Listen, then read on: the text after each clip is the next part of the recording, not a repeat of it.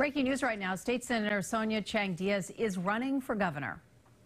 Too many leaders are more interested in keeping power than in doing something with it. I'm running for governor to change that. Chang-Diaz released a video this morning announcing her candidacy, calling for action on Beacon Hill and more help for working families. Chang-Diaz was elected Massachusetts' first Latina state senator in 2008. She will officially kick off her campaign at English High School in Jamaica Plain this afternoon.